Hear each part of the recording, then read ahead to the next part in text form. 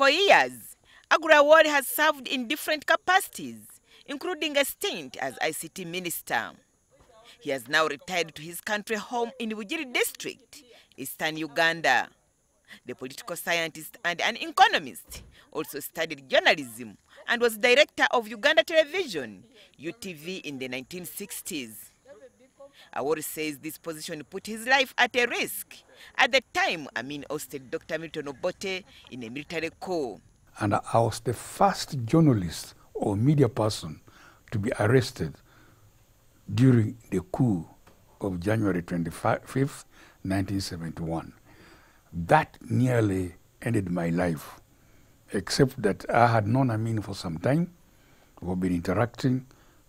He saved me out of his masses. As boss at UTV, Awori was privy to the information about the coup, and that is what saved his life. Amin knew that he had been planning the coup, and I was aware, although I had alerted Obote, but Obote didn't take it seriously until he overthrew. So Amin said, if this man can keep my secret, I better save him. He remembers that there were many soldiers who were after his life, but Amin wanted him alive.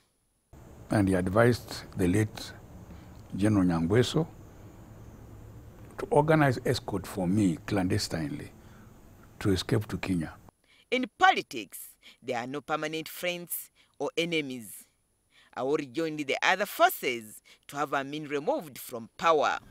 Now, after Amin, of course, we tried to overthrow him on September 16th, 1972, but it was abortive in that the planned invasion did not work out. The former politician recalls that even with 1980 general elections being organized, Yoweri Museveni had already planned to go to the bush. We knew it. And some of us tried to bargain with Obote that we bring Museveni into the government and contain him. Because he, in the bush, without our control, anything can happen. Because we have seen how he works. But somehow some people will not allow that, say no. There was even a famous statement attributed to Obote that we shall find him in the bush and leave him there. Aggrey Awori was sent to Washington as ambassador, then to Brussels as a special representative to the European Union. My job was really to buy guns.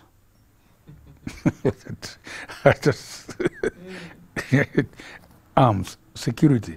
Awori says Obote turned against people he was working with because the forces around him misled him.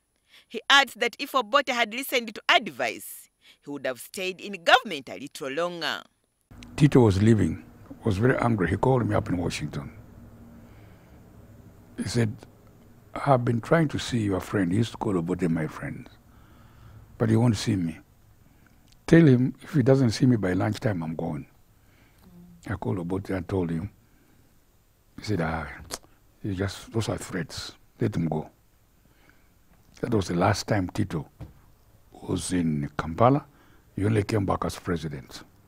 While Obote was in exile, Awori visited him, asking him to try UPC forces to host Tito Okello. Obote declined.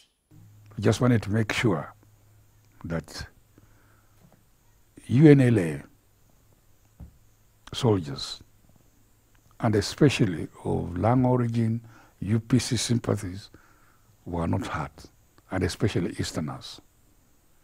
And that's how the problem started. And that's how I fell out again with Museveni. And when he fell out with President Yoweri Museveni in the late 80s, he left the country. Where you are sitting now, this house,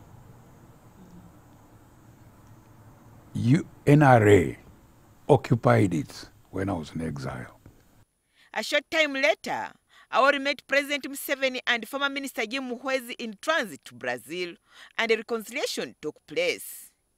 Awori returned to Uganda and became a member of the Constituency Assembly, representing Samia Bugwe North. He represented the same constituency in the 6th Parliament on the UPC ticket until he was voted out.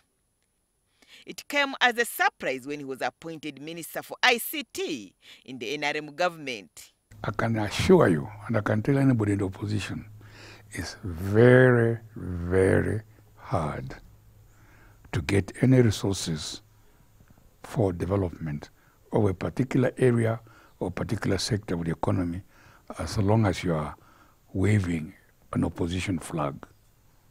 Were there any benefits that came with his joining the NRM? Oh, number one, I was able to get municipality for my town, Busia. Number two, earlier on, I was able to get Busia as a district. Awori says many Ugandans are poor. One of the signs of this poverty, he says, are the huge shopping malls in the city. These people who are controlling money in the country have not invested it in the productive sector of the economy, which would have employed more people, which would have allowed more people to have access to good life. Now retired, he is a livestock farmer and involved in community development. Agnes Nandutu, NTV Living History.